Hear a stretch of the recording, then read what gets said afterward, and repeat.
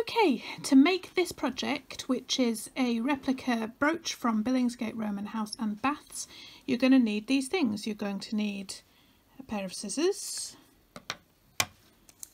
a safety pin, something round, and you can see the size of this compared to my hand.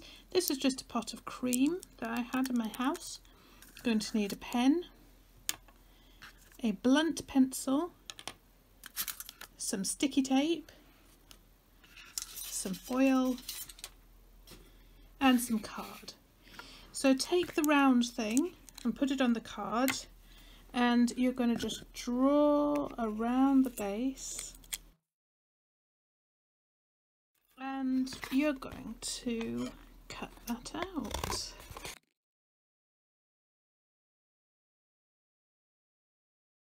So you have your round piece of card. Now take your foil and wrap it around.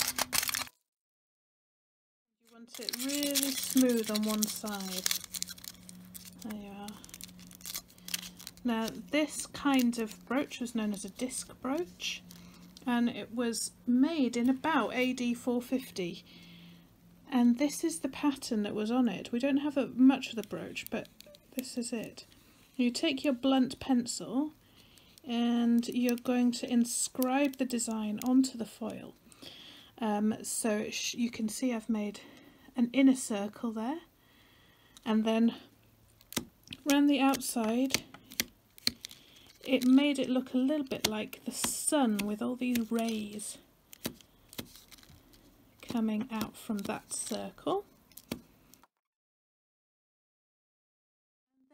Inside the circle they did a cross, and in each of these quarters they then made some swirly lines like this, and it looks a little bit like a heart, doesn't it? Can you see that? And you're almost done. Look how beautiful that looks. Isn't that gorgeous? Now you need to turn it over, and on the back you can put your safety pin so that you can actually use it as a brooch.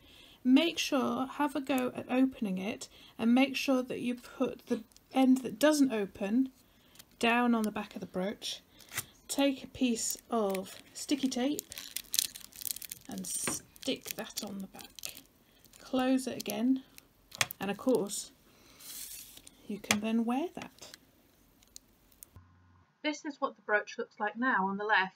You can see it in the Museum of London.